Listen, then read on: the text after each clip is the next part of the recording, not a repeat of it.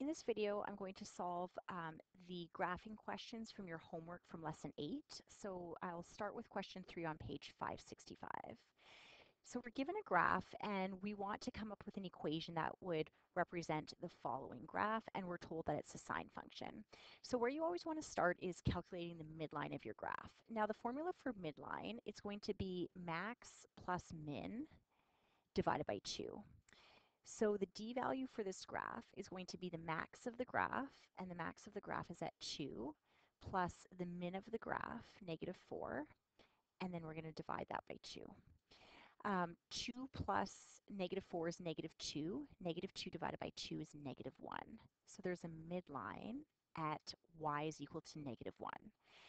So you want to take a ruler and a red pen and put in that midline. Okay. So for the equation, y is equal to the sine of x. Now we know that it's sine of x minus 1 because I've got that midline in. From the midline, you always want to do the second step. Second step is the amplitude of the graph. So from the midline, I'm going to count to the max, and that would be 1, 2, 3 units. And I'm going to double check by counting to the min from the midline. 1, 2, 3 units.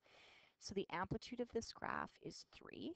So it's 3 sine of x minus 1. So I've got the a value and the d value in there.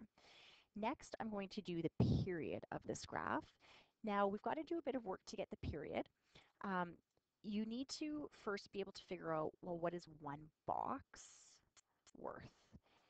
So pause the video, see if you could figure out what one box would be worth. But what I'm going to do is I'm going to count up how many boxes it takes to get to pi, and then I'm going to divide by that many boxes.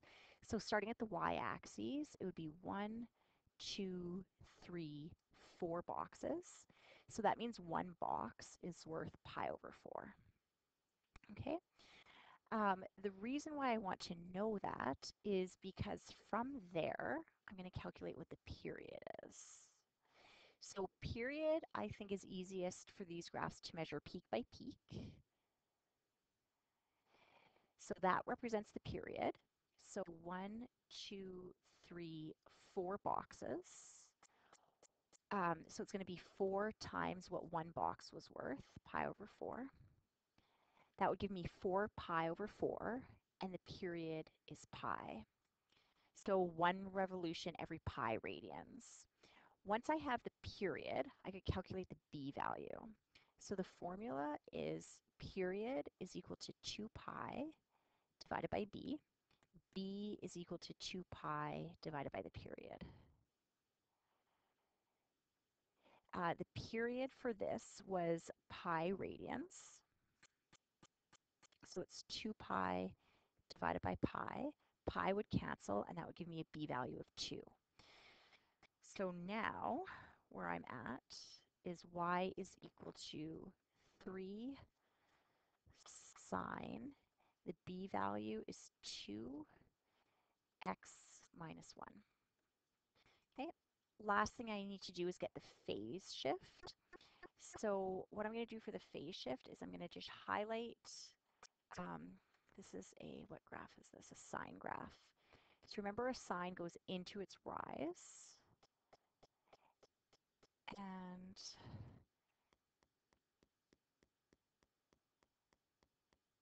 I'm just going to trace what one revolution would be.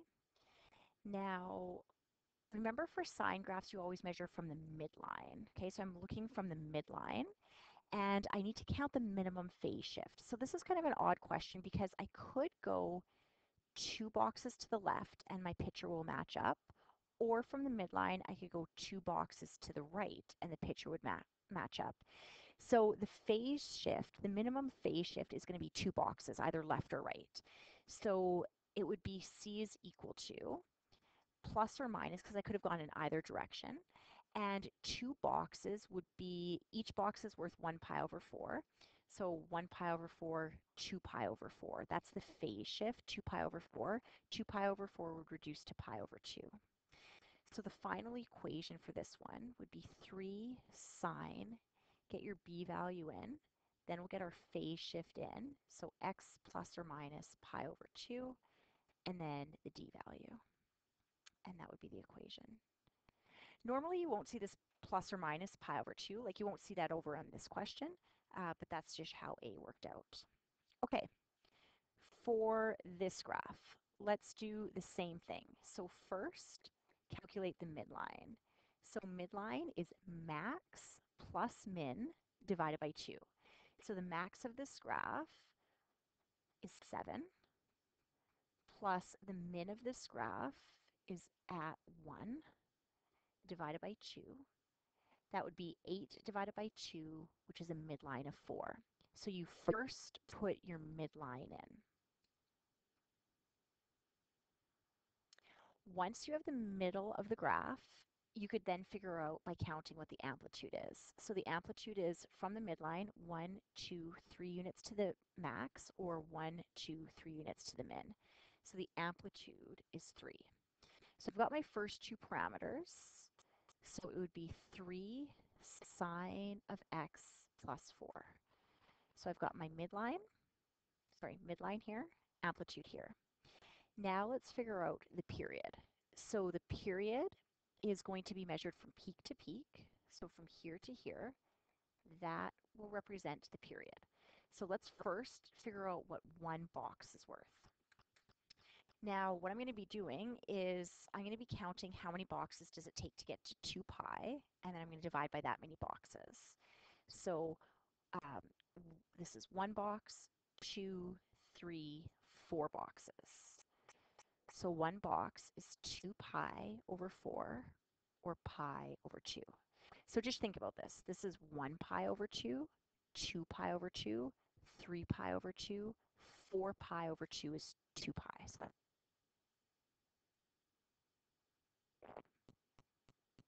we're going to count up how many boxes was it from peak to peak. Peak from here, it'd be 1 box, 2, 3, 4, 5, 6, 7, 8 boxes times each box is pi over 2.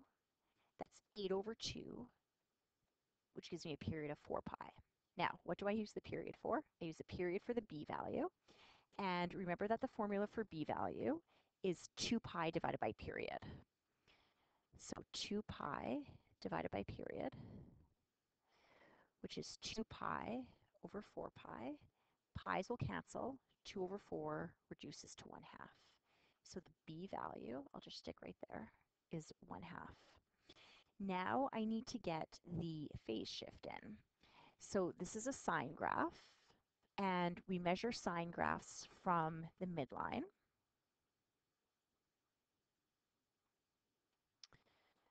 Okay. So here's my wave. If this wave was on the midline, I could count 1 to the left and my picture would match up, or I could go 1, 2, 3, 4, 5, 6, 7 to the right. You always want to do what's called the minimum phase shift, so that would be 1 to the left. So C is equal to 1 box, which would be negative pi over 2 if I'm going to the left. So my C value, my phase shift, is negative pi over 2. Okay, that's going to be an x replacement. X would be replaced with x plus pi over 2. So your final answer would be 3 sine, b values 1/2, x plus pi over 2, because I want it to go pi over 2 to the left, and then plus my midline, which is 4. Okay, so that would be the equation for that sine graph. All right, let's do B. And I believe B is the same grid.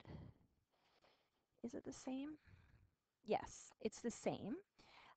So the midline and the amplitude are the same, but it's going to be cos graphs. So our phase shift will be different. So again, if you needed to verify, calculate your D value first, max plus min divided by 2. I'd get a D value of -1. Okay, so just double check. Amplitude once you have your midline in, from my midline, 1, 2, 3 up, or 1, 2, 3 units down. So amplitude is 3. Okay, so that gives my equation to be the following. Y is equal to um, 3, it's a cos graph of x minus 1. I just want to double check that I had the correct midline. Yeah, minus 1. Okay, again, figure out what one box is worth. One box, I'm going to count to pi. So 1, 2, 3, 4. One box is worth pi over 4.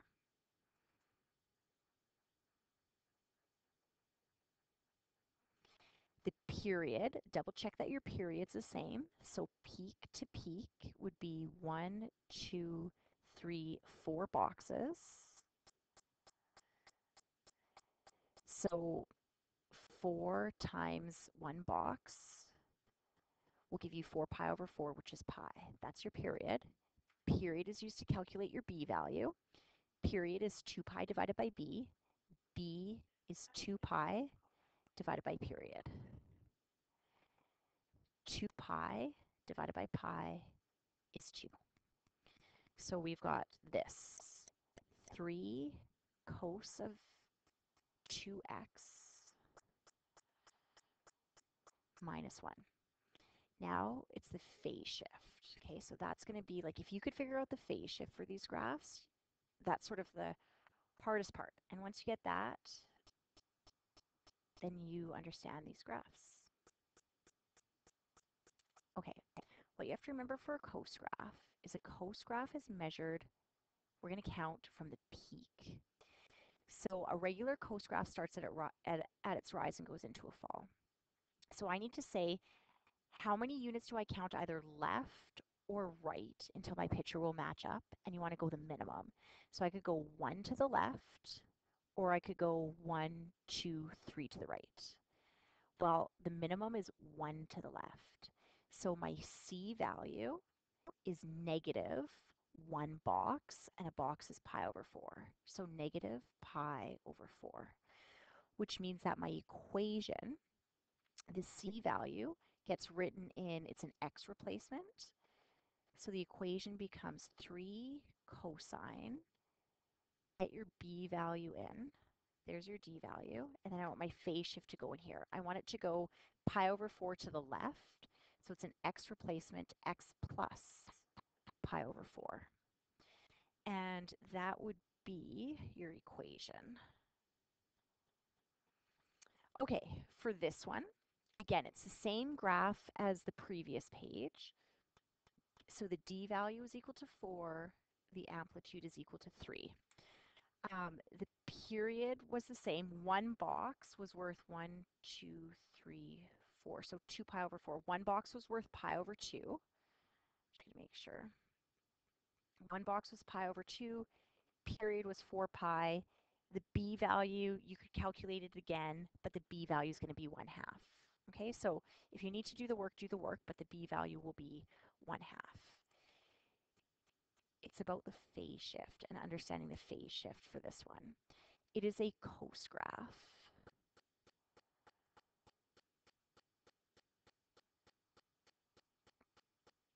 For the phase shift, we count, if it's a cos graph, from the midline, or sorry, from the y-axis to the peak. Sine graph is y-axis to the midline.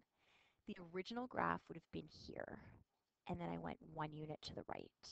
So the C value, one box was worth 2 pi over 4. So one box was pi over 2. C, it went right one box. So pi over 2 is my C value. And the final equation would be the amplitude first, cosine, the B value, the phase shift. Now I want it to go to the right, so it's x minus pi over 2. And then I want to put my D value in, which is a 4.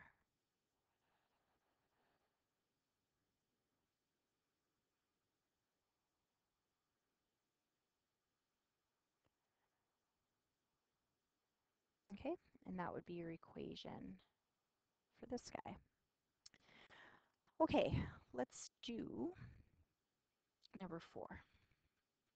I'll do number 4 and number 5.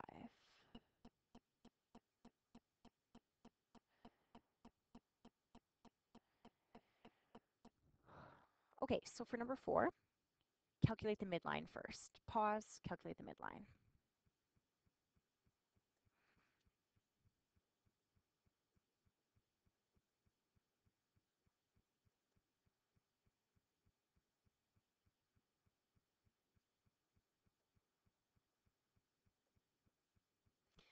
Six over 2 gives me a midline of 3.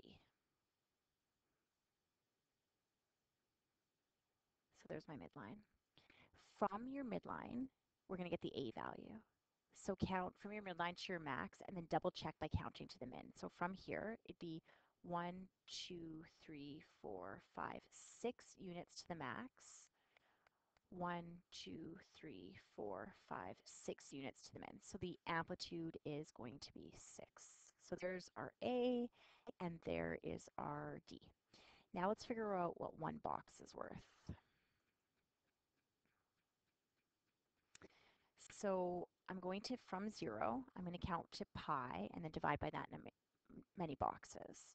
So to get to pi, it would be 1, 2, 3, 4 boxes.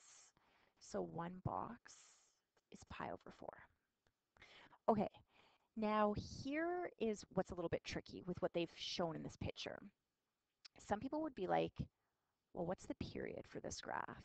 Because I've got this peak here, and then like if I try to draw it, I'd be way off my screen. So what I need you to realize, or you might not realize until after you've seen this question, but hopefully you would understand this. If I asked you, what does this represent? From the min of the graph to the max, what does that represent? So some students have a hard time seeing this, but I'll show it off to the side. Here's a coast graph. Okay, so from 0 to 2 pi, this is a coast graph. This is showing me from a min to a max. So I'm going to go from a min, so here's a min, to a max. If I ask, what does this represent? That is half a period. So what they have here is a half period. From a min to a max, they went from a min to a max. They gave me half the period. If I could figure out what half the period is, I'm just going to times it by 2 to get the full period. So to figure out what the period of this graph is, actually, let's figure out what the half period is first. So half period is I need to count the number of boxes from the min to my max. Then I'm going to double that and I'll get a full period. So from here, basically I need to count how many boxes would I take to get to here. So that would be 1, 2, 3, 4, 5, 6, 7, 8 boxes. So 8 boxes, each box is pi over 4. A half period is going to be 8 pi over 4, which is 2 pi, which means that a period would be double that, and it would be 4 pi. Okay, so the period is 4 pi. Why do we need the period? Okay, so period is equal to 2 pi divided by b. B is equal to 2 pi divided by the period. So the b value is 2 pi divided by 4 pi. The b value, pi's will cancel, 2 over 4 is 1/2. So there I've got I've got D is 3, A is 6, B is 1/2. And now let's figure out what that phase shift was. This is a coast graph.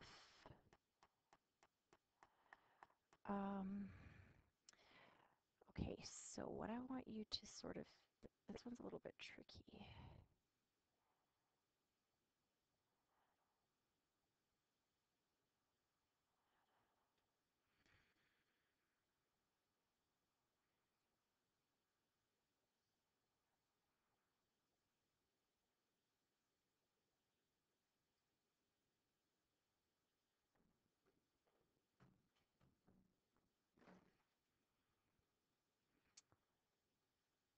this was over here. To match up, I went 1, 2, 3, 4, 5 boxes to the right. So remember coast, we measure from the max, and it would be 1, 2, 3, 4, 5 to the right. So each box is worth 1 pi over 4. So the C value is 1 pi over 4, 2 pi over 4, 3 pi over 4, 4 pi over 4, 5 pi over 4, or pi over 4 times 5. Put that all into an equation, and what we will get is y is equal to the amplitude, cos, the b value, which is 1/2, the phase shift, it's going to the right, so x minus 5 pi over 4, and then add your d value, plus 3. Okay, let's do the last one. So last graph I'll do with you will be this one. Again, I like this question because it's only showing a half period. But let's do a few things. Okay, let's figure out what the midline of this graph is. So pause, see if you can get the midline. Midline is max plus min divided by 2. So 20 plus 10 is 30. 30 divided by 2 will give me a midline of 15.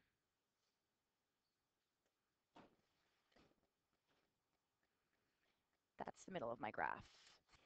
Then, if this is at 15, to get to my max, which is 20, that would be an amplitude of 5. Or from 15 to 10, that would be a distance of 5, absolute value of 5. So my amplitude is 5 units. So I've got my max, or sorry, I've got my midline in there, and I've got my A value. See if you could figure out what one box is worth. So this is 45 degrees. Count how many boxes did it take to get to 45 degrees and divide by that many boxes. So it would be 1, 2, 3 boxes to get to 45 degrees. So 45 degrees divided by 3 is 15 degrees. This would be 15, 30, 45. One box is worth 15 degrees. Okay, now this is only showing a half period. So what it really wanted you to get from the last question was if you're able to measure from a maximum to a minimum, this would represent half a period. If I could figure out what that would be, I'm going to times that by 2 to get a full period. So the number of boxes that is in between this would be 1, 2, 3, 4, 5, 6 boxes. So each box is 15 degrees. So a half period would be 6 boxes. Each one is 15. So 15 times 6 give you 90 degrees. That's half a period. Multiply that by 2 and we're going to get a period as 180 degrees.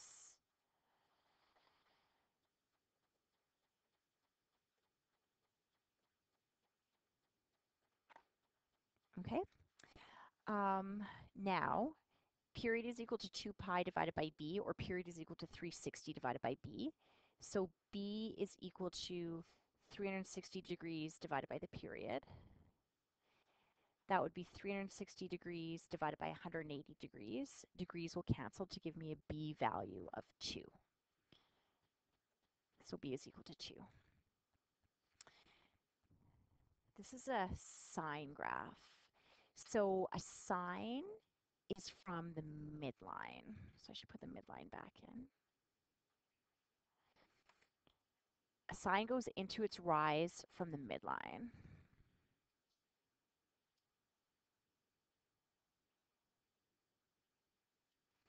Okay, so before the phase shift, we were here, and then we went 1 unit to the left. 1 unit is 15 degrees.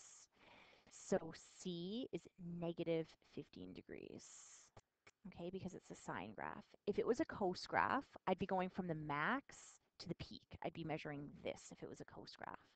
But because it's a sine graph, I'm measuring from the midline. So my C value is negative 15 degrees. Therefore, the equation is y is equal to, the amplitude is 5, sine, the b value is 2. We're going 15 to the left, so x plus 15 degrees, and then midline of 15. And that would be your equation.